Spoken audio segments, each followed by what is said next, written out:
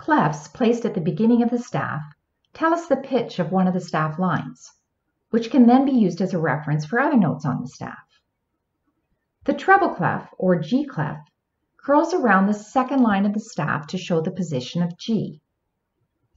The bass clef, or F clef, has two dots on either side of the fourth line of the staff to show the position of F.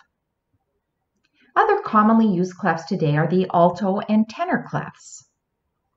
The alto clef is indented at the middle line of the staff to show the middle C position.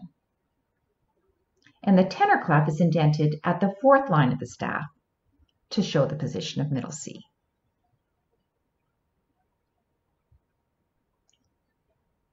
To name a note in the alto or tenor clef, use middle C as a reference.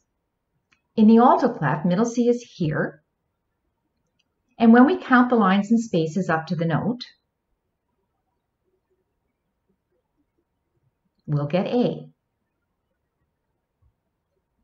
Let's try this one in the tenor clef.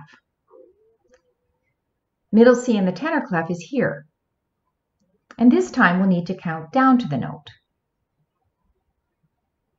And we get G.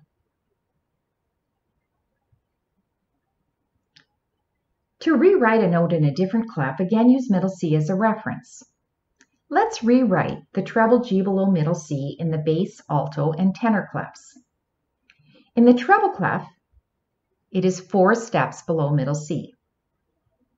So now here's the same note in the bass clef,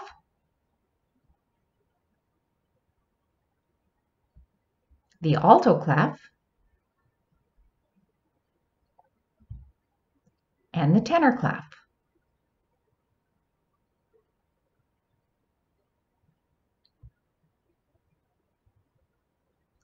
Hand-drawn C clefs are often simplified. These are good versions to use to keep your work clean and clear.